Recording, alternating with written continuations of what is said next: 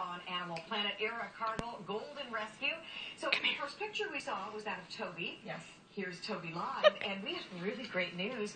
Toby was adopted today. Toby was adopted. I'm so happy about that. How did Toby end up in foster care and with you at Golden Rescue? Toby was surrendered to Golden Rescue, mostly because where he was living, he was spending most of his time outside. So they were having a difficult time handling him and keeping him, so they surrendered him.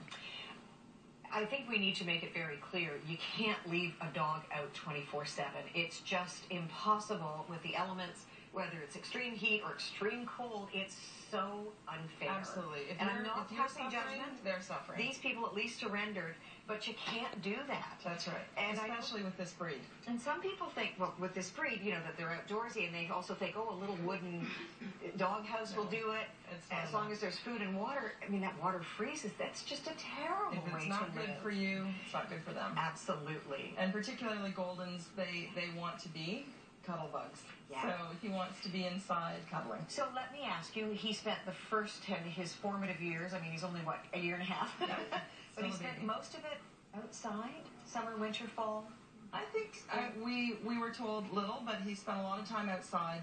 And for a Golden like this to have to be loved and share his love. Has this changed his personality? I mean, I just met him, and he's just wonderful. When he first arrived, he was quite anxious. He's a bit of a jock, marking on things, squirting here and there, and now he's learned all his manners in 2 weeks. Well, and he's been with you. Now, he's your first foster. What was that like for you? It's an incredible experience, because knowing where he's going for the adoption, he's going to have the best possible life. And to know that we were part of that, and to move on and to meet other fosters and Goldens that need help, it's really rewarding. You know, people are concerned when they adopt rescues about the behavior, and they don't necessarily know the medical history. How closely did you work with him to try and encourage him to stop marking and to learn, you know, a little bit better behavior?